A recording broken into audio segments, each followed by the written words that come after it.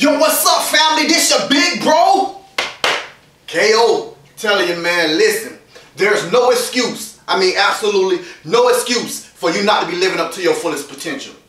So many people make so many excuses why they're not living up to their fullest potential.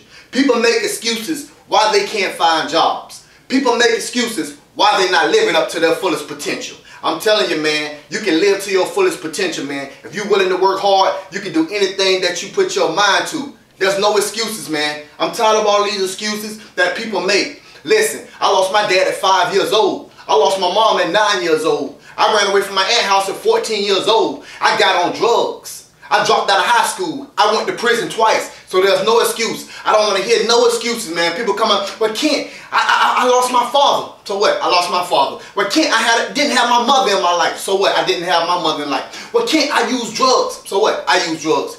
Kent, I went to prison. So what? I went to prison. There's no excuse for you not to be living up to your fullest potential, man. The thing about it, you can do anything in life if you put your mind to it. Find out what you want to do in life. Once you find out what you want to do in life, you spend every day, all day, going after what you need to do, go after to be successful, to get to that next level. You can do anything that you set your mind to. Stop making so many excuses, man. All these excuses y'all make is not right. And you can do anything you set your mind to. I don't want to hear no excuses, because I could have made plenty of excuses coming up in life, but I didn't. Man, you got to accept responsibility for yourself. You got to accept responsibility through life that you messed up. You messed up.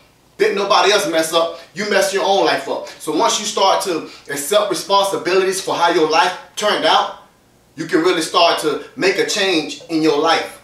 So start to admit your faults so you can work on it. It's just like Alcohol Anonymous.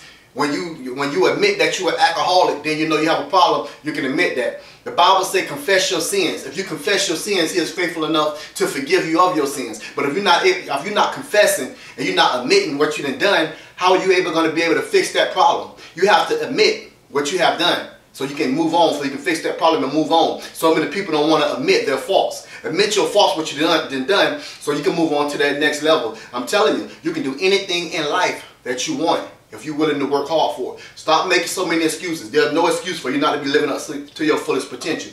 Education, you can get education in all type of ways. They got education on the internet. They got education in books. You can Google some stuff. You can go to conferences. You can get around the right people. Being around the right people plays a major important part in your success. You want to make sure you get around people that are already successful and people that are doing it. See, the thing about it is, if you hang around losers, you're going to be a loser. If you hang around winners, you're going to be a winner. So get around people, man, that's already doing it, that's successful. That plays a major part in your life. Listen, man, this your big bro KO telling you, man, you can do anything in life if you are willing to work hard for it. Don't be lazy. You're willing to work hard for it, you can achieve. This your big bro KO telling you, man, you work hard, you can achieve anything in life.